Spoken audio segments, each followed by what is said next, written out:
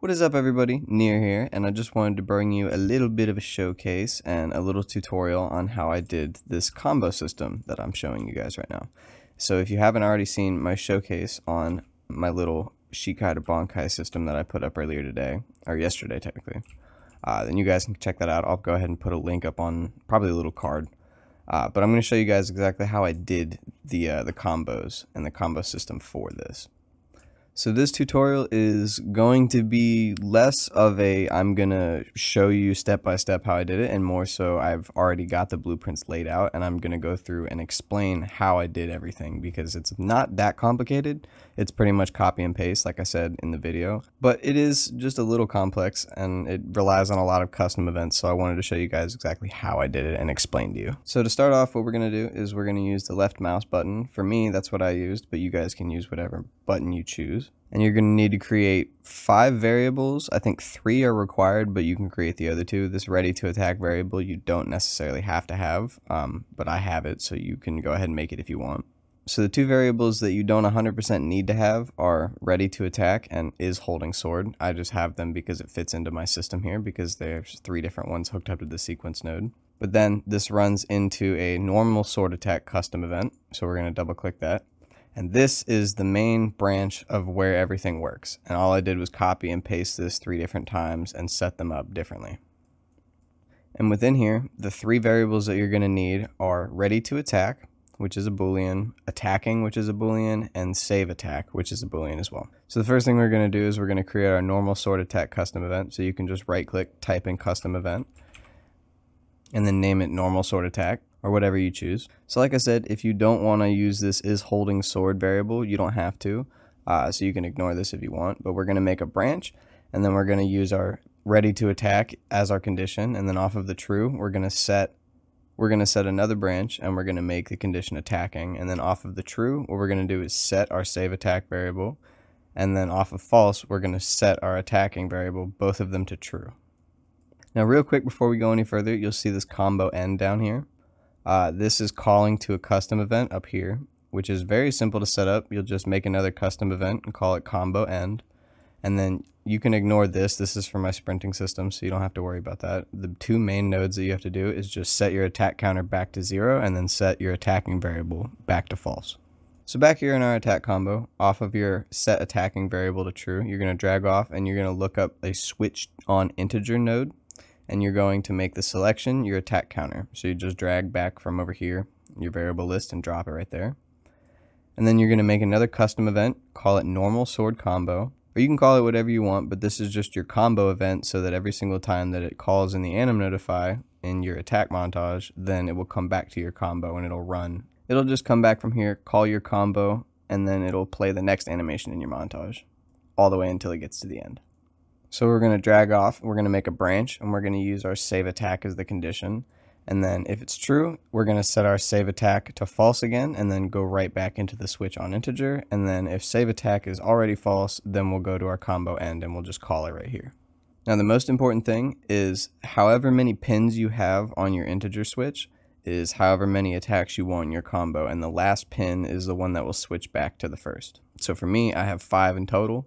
So for number 0, which is technically 1, we'll come up here and we'll call it do once node with a delay of 0.1 just so it fires. And then we'll play the animation that we want. So you just pull off the pin and type in play anim montage, and you'll grab the second one. There are 2 different versions of it. You want the second one, not the full montage animation. So you just pull off of the delay and type in play anim montage. There are 2 different ones, but you want to actually grab the function instead of the event. And then you just plug whatever montage you're using in there. And I've named mine sword combo 1, 2, 3, 4 respectively. And then you can choose the play rate. You can do whatever you want. But then off of your animation montage, what you're going to do is set the attack counter to 1. And for attack number 1, or the first pin, you'll set it to 2, and then 3, 4. But on your final attack in the combo, you want to set it to 0 so that it goes all the way back and loops and does your combo over again. So there's a couple other things that you have to do. In each of your montages, you're going to have to make 2 different notify events. One I've just called sword attack combo next is my notify, so that it plays the next animation in my combo montage.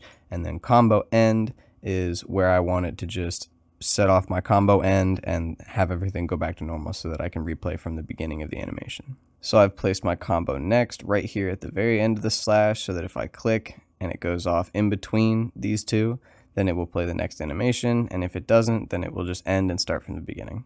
And so you're going to have to go ahead and place these on each of your attack montages in your combo, but then on your final attack montage, you're not going to add the combo next, you're just going to put your combo end so that it fires off, and then you can play again from here. And then in order for everything to work properly, you're going to have to call from the anim notify and then call the actual custom event within the character blueprint. So what I've done is I have a lot of these set up off of my third person blueprint cast. So off of your initialize animation blueprint node within your character blueprint, what you're going to do is cast to your third person character. I'm sure all you guys have this set up if you're doing anything with animation so far. And then as your third person blueprint, you just pull off and you actually call to your custom event. So for us, it's the normal sword combo and the combo end. And then what you do is you pull off of these pins and then you just type in the anim notify with the name of whatever you called inside of your animation montages. And then you just connect these pins up and then everything should work properly. I have the set pins. You fucking retard, bro. You can't read. A quick little side note. All the animations that I'm using have their root motion enabled, and I have the blueprint set up to reflect that.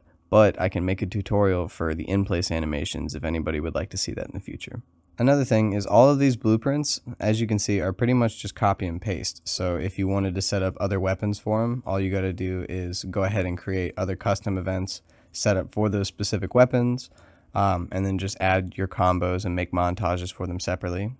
But you can still use the same attack counter variable. You don't have to make new variables for anything, so you can pretty much just copy and paste these for however many weapons you want. And then to set everything up so that it works off of your same, attack button or whatever, all you have to do is set up booleans for whatever weapon you're using. So, if you wanted one for is holding sword, is holding shield, is holding knife or whatever, and then just set up a branch off of a sequence node like I have here. And then just add that as your condition and then have it link up to your custom event so that it calls. But that was quick and that was easy, and hopefully now you guys can set up little combos of your own and you can customize this like I have. So now I switch into a new weapon and I've got a whole different combo system set up for that, and then into my scythe, and then I've got scythe combo set up for that as well. But yeah, I haven't done a tutorial video like this in a while. Normally I like to do the from start to finish and show you guys how to set up everything, but I figured considering this system is a little complex and I already have it set up, I would just show you guys the basics and explain how I did everything. So if this was helpful, let me know in the comment section below, and go ahead and drop me a like and sub to the channel if you want to join the family. I appreciate you guys very much, and I'll catch you later. Nier out.